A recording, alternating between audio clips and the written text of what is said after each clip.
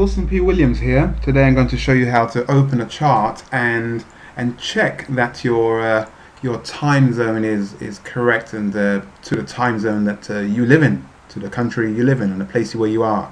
So this is what we'll do. We'll start from here on this chart or this screen where we have our FTSE, DAX and Dow. I always call them out in that order. I call them the triplets. But anyway, we're here in capital spreads. We go over here to show chart, click on show chart, chart opens, and that's the way we go into what we call chart settings to make all these changes. So maximize your chart, and then once that's maximized we go to chart settings right here.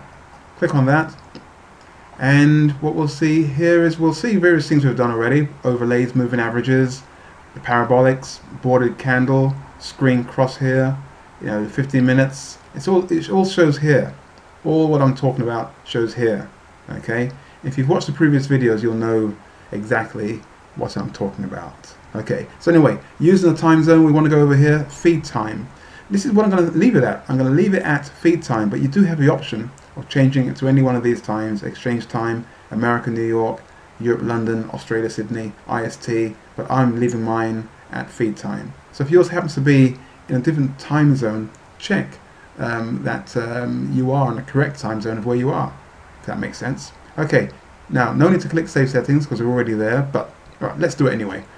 Every time you make a change and it's a change that you want to keep, click on save settings. Then over here, go to charts, close it down, on the right hand side that is, and now we have our clean charts. That's it for now. Thanks.